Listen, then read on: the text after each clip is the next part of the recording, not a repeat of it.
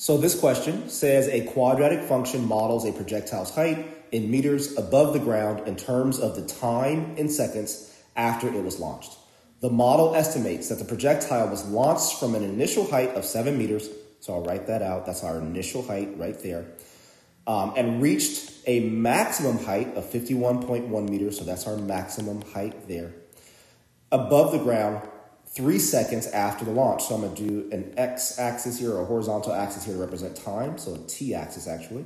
So this is at 0, it's at our 7 meters, our starting point, and lining up with our high point, that took 3 seconds. How many seconds after the launch does the model estimate that the projectile will return to a height of 7 meters, right? So how long does it take to get right back to the 7 meter height where it started? Well, if it took 3 seconds to get from 7 meters to 51.1, it'll also take 3 seconds to get back from 51.1 to 7, a total of 6.